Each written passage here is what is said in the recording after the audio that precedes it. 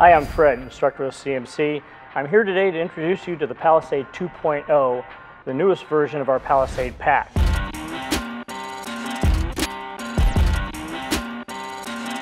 Made some great improvements into this. First of all, this is a 30-liter pack. This is the little brother to our Whitney pack, which is the bigger pack. This is perfectly sized for a day pack or a 24-hour mission, giving you a lot of storage options. A couple of things that we did right off the bat that you can see is we improved the harness structure of this backpack so it wears better, a lot more padding. We added a hydration sleeve in the back of the pack that'll fit a 2-liter hydration bladder that we didn't have before. We added a tarpaulin bottom. The older Palisade pack didn't have that. This allows you to set your gear in the mud, the water, stuff like that, and not have to worry about saturating everything. Great improvement on the pack. You can see there's a lot of MOLLE attachments that we had on the previous pack. We just repositioned these on the Palisade 2.0. This also has integrated stowable waist straps that you can tuck into the back. You may not always want to use waist straps as you're using this as a day pack, but you may want to use it as you hike. So you can pull them out if you need them. If not, they just stick and tuck back into the backpack. Out of the way. Okay, let's get into some of the features of the Palisade 2.0. We're going to start from the very front and work our way into the main pack.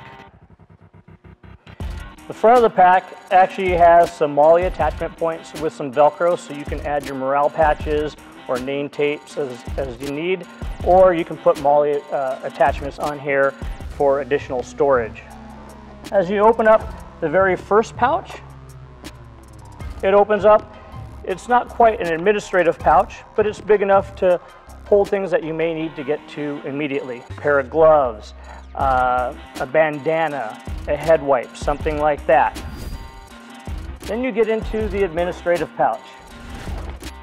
Big enough to hold rescue guides, write and rain notes, a variety of different pens. There's also a secure pouch in back so you can put car keys or something that you don't want to have to dig around for.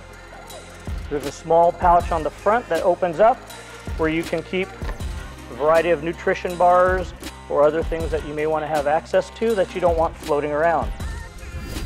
In between the front two pouches and the main pouch is what we call a shove slot where you can carry webbing. You could put your helmet back there. If you had rain gear, you could place rain gear back there so that you can easily get to it without having to open up your entire pack. To give you an idea of the inside of the Palisade 2.0, I'm going to show you how I load my pack and give you an idea of how many organizational pouches are. So in the back, you have a nice sleeve where you can put a tablet or an iPad or something like that. In the front, you have 2 different pockets that you can load with a variety of different equipment that you don't want wandering around your pack. Here I'm putting a couple of carabiners, some prusiks, and some webbing, so it'll be stored nice and neat and not wander around. There's a second pocket on the top that's perfectly sized to fit a clutch. The deep bottom of the Palisade pack allows a harness to be put in.